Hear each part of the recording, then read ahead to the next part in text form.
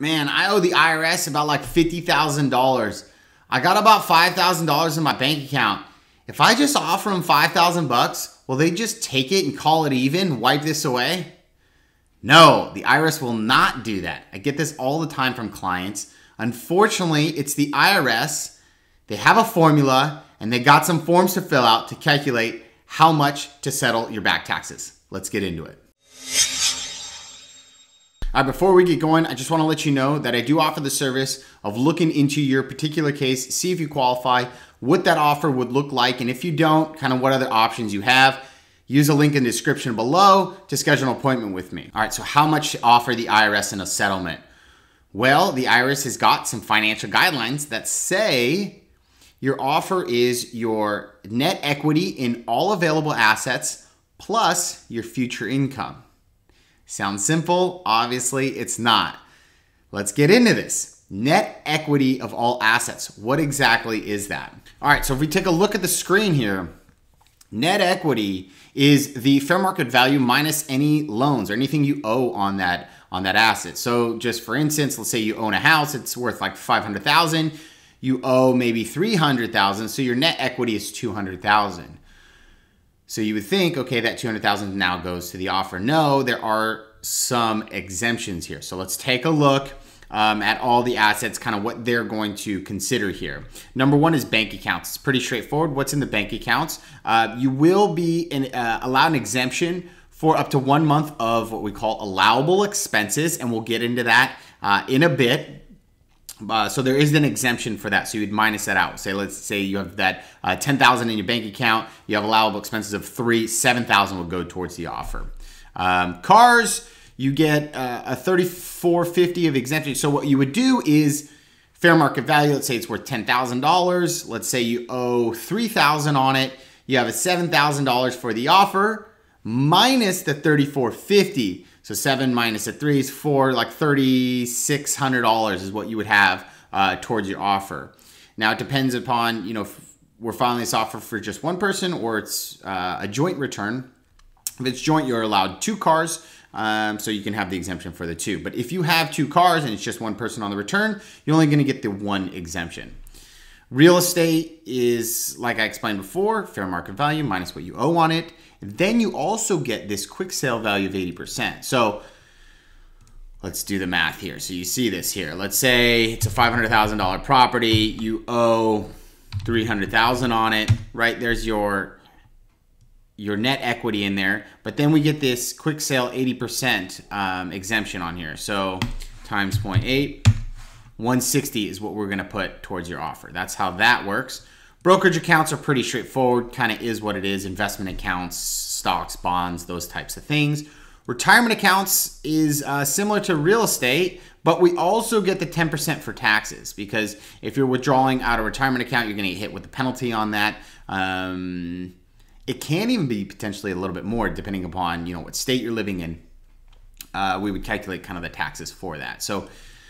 But for ease of explanation purpose, we'll go with the 10%, okay? So again, let's say we have the $50,000 in the retirement account, and then we times it by the 0.7, the 2, the 8, and the 10.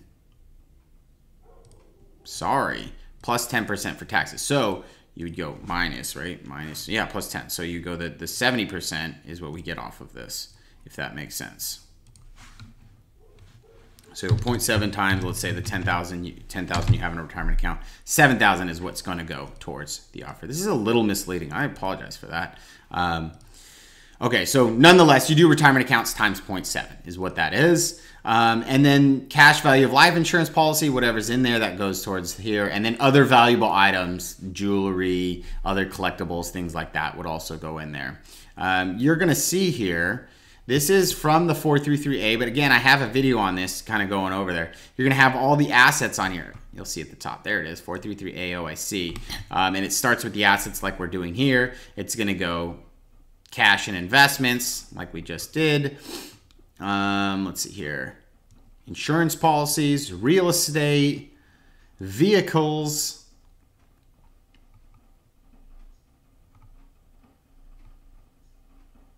other valuable items. There it is. I just noticed that I missed this here. You get the quick sale value for the car too. So 80%, it's 80% and the $3,400 exemption. So the car essentially works like this. $10,000 minus, let's say, a $3,000 loan.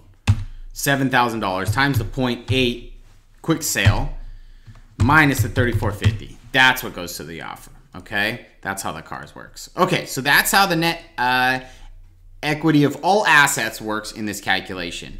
On to the second one. All right, so the second part of the calculation for your settlement with the offer is future income. This is normally where people get hung up and mess up their offer. It's calculating this future income. Let's dive into this. I do have actually a separate video that goes into this even in a little more detail, so be sure to check that out, okay? But really where this comes into play is on the 433A OIC like we were just looking at here. Section 7, monthly income and expenses. Okay, so we start with your income, which is pretty straightforward. What do you get on like a monthly income, wages, Social Security, pension? Get that in there. If you have rental income, business income, child support, alimony, any type of income, we're going to get that in here. Again, this is a monthly income. Okay, and the second part here, the expenses, is normally where people mess this up. This is kind of like a cheat sheet that I have here. I kind of filled this little section out over here on the right. Again, I took it from my prior video, but what this is, we kind of go through this line by line and see what you have. You'll see there's a nice hyperlink on the 433A OIC form. You know, if we could just go to this website, let's see here. Open this guy up. There we go. Right, we go to the IRS Collection Financial Standards, and you'll see some standards. The first one being that food, clothing. You'll see that right here, food, clothing, right? And what this cheat sheet kind of stands for, okay? This is gold right here. This is, I'm telling you, this is where everyone messes up the offer, okay? Food, clothing, we get the standard. Standard is on that website here, right? We just go into here, National Standards, food, clothing. Click on this guy here, go down, and we see how many people are on your tax return, and that's what we get. We get that amount, and you just throw that into this line here. What else do we have here? Less of actual or standard. So food, housing and utilities. No, food, housing. That's just housing and utilities. Sorry. We would go back. Housing, utilities. You're going to see kind of where you live, right? And you pick that out. It's pretty straightforward here. And then, okay, let's say I'm in this county and there's just one person on my return. That is the standard, okay? But you'll see we get the less of actual or the standard. So let's say the standard's $1,600, but you only pay $1,000 a month for housing and utilities. You only get the $1,000. You get the lesser of the two, what you actually pay or the standard. Now, if you pay more, then you only get the standard. That's how it also works with lease or loan payments on a car if you own the car and you're making payments. Operating costs, standard. It's pretty straightforward. You just use the amount that's on there. Public transportation is a standard, but the caveat here is you don't get a car and public transportation because then why do you have a car, right? So it's either or. You either get a car, the lease payment, the loan or lease payment, and the operating costs, or you get the public transportation. You can't have both. There are some times that you can, depending upon where you live, and if that's something you gotta do, but for 95% of us, we don't get both of them, okay? Out-of-pocket healthcare costs, you get this, I was gonna say you get the standard, but it's the higher of the actual or the standard. Most people just get the standard. And again, that's on, all the standards are on this website here. So if we just go back here, again, you'll see the out-of-pocket healthcare costs. They're right there, okay? And the standards are pretty straightforward if you're under 65 or over, okay? Or higher. If you pay more, let's say you have like a chronic illness or something like that, and you always have to go get things done, whatever it may be, you get the higher of the two. You're gonna have to actually prove that. Court-ordered payments, alimony, child support, you get the actual. Let's see, reasonable, necessary, right? Child care payments, let's say, okay. Those are pretty straightforward though. Current monthly taxes, the actual what you pay. You got back taxes and you want to settle those back taxes. Well, the IRS is going to make sure that you're paying your current taxes. They don't want you to continue chasing your tail. So you got to make a payment, and that's what this is here. But it can also help right towards your offer. So it's in your benefit to do that.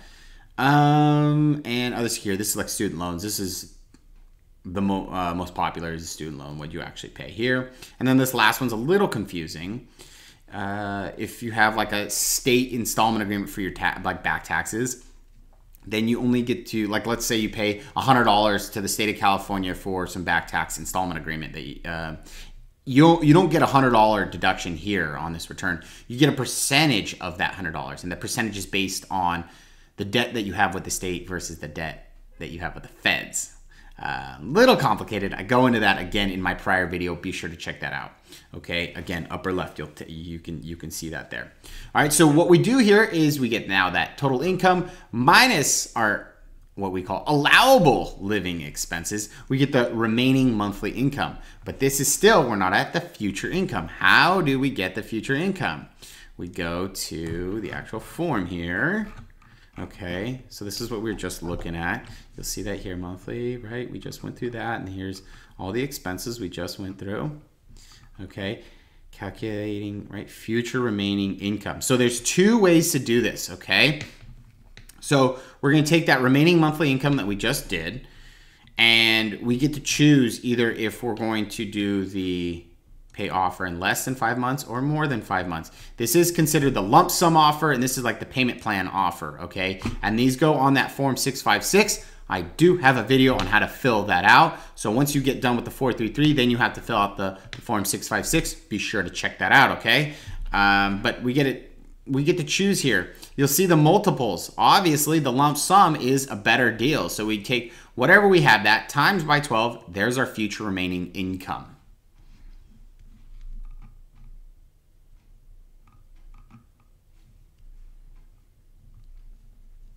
All right, so back from the beginning, how do we calculate how much to settle with the IRS? Net equity and assets plus your future income. Let's take a look. Box 1 here is your net equity assets, right? If we take a look, where is that? Personal assets, right? Personal assets. Where is it? Personal assets, business assets. There it is. All of those added together, available equity and assets. So that's what we would put here and calculate our minimum offer, right? Net equity in assets. And then we're going to add that to our future remaining income, whichever one we decided. Do we do the payment plan or do we do the lump sum? There are benefits to either or. There are. But generally speaking, the lump sum, this 12 multiple, 5 months or less, is the better option. So we would put that in there, add those two together. There's your offer, okay? And then that goes on, again, the form 656. Be sure to check out that video on how to fill that out. That is the second part, second form to fill out when filing the offer, okay? All right, so this seemed pretty straightforward. But just like with anything in life, it's a little more complicated. There can be some caveats to your offer with the IRS. Number one caveat is what we call dissipated assets. So if you saw in the first part, to calculate this is your net equity and assets plus your future income, right? That net equity and assets. Let's say you had $50,000 in your bank account and you're like, well, I want to settle with the IRS. Maybe I can just get rid of this $50,000. I can give it to my cousin, whoever, right? And then now all of a sudden I can qualify for an offer and compromise with the IRS.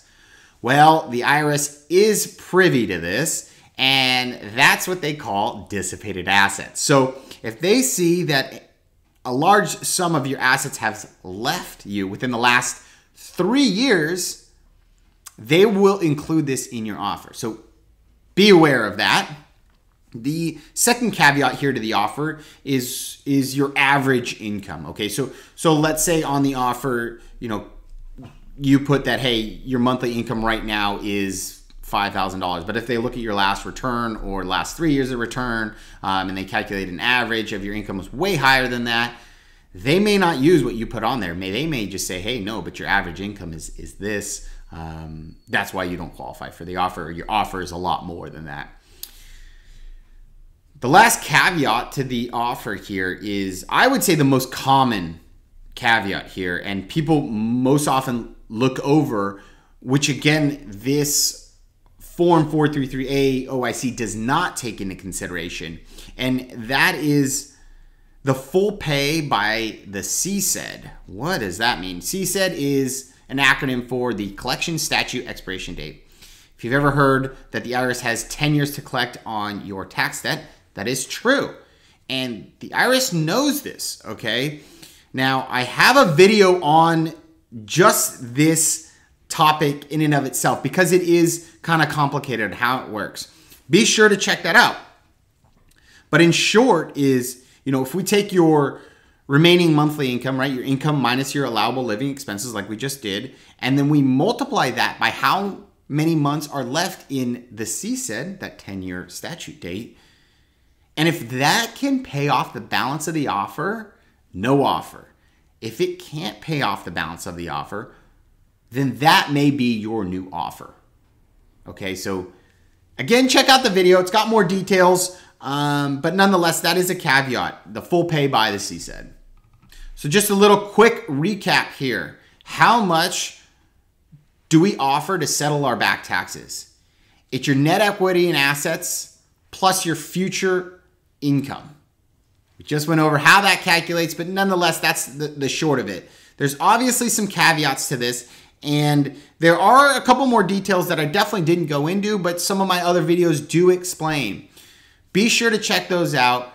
If this video was helpful for you guys, please subscribe to the channel. I do go over actual cases with all the forms and supporting documents that I have filed where they have actually been accepted, and you'll see the what they used to owe, what the offer amount was, what we got the settlement for, all the back and forth. Be sure to check those out.